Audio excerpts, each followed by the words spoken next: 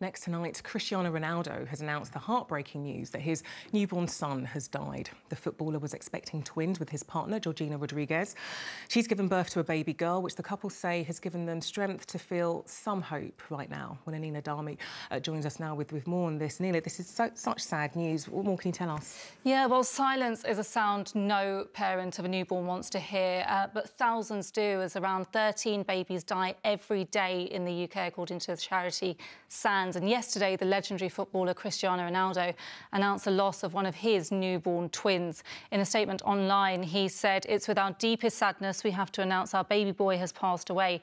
It is the greatest pain that any parent can feel, and that they're devastated at his loss." And his club, Manchester United, said that his pain is their pain, and they said, "Family is more important than anything, and Ronaldo is supported by his loved ones at this immensely difficult time. Cristiano, we're all thinking of you and sending strength to the family." And I mean, online, you get a real sense of solidarity for Ronaldo and his family at a time when many feel isolated. And that's one of the feelings that Peter felt when he shared his experience. He and his wife had a stillborn named Thomas, and he shared his and their experience with us. We're already planning for the future, what school might our baby go to, if we have a son, is the son going to be like me and, a big sports fan and want to play sports and things like that.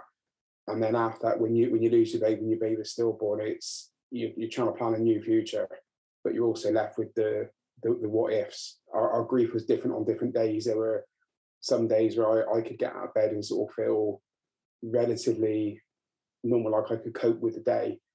I'd know that my wife wasn't quite in that same place, and vice versa. With days where I'd wake up and I just want to pull the duvet back over my head, and sort of the expression of, I didn't want an adult that day. I just wanted to be left alone. And you just, for me and my wife, it was just a lot of talking to each other to get through those first days and weeks and months and try and work out what your new normal is going to be. And it sounds like talking is such an important part of the healing process. Yeah, completely. And that's what the charity SANS advised when we spoke together earlier. Nobody's grief journey is identical. Everybody is different.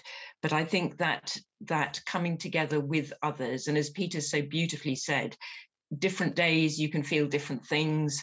But if you're with a group of people who've been through the same experience and are on the same journey as you, they'll understand that.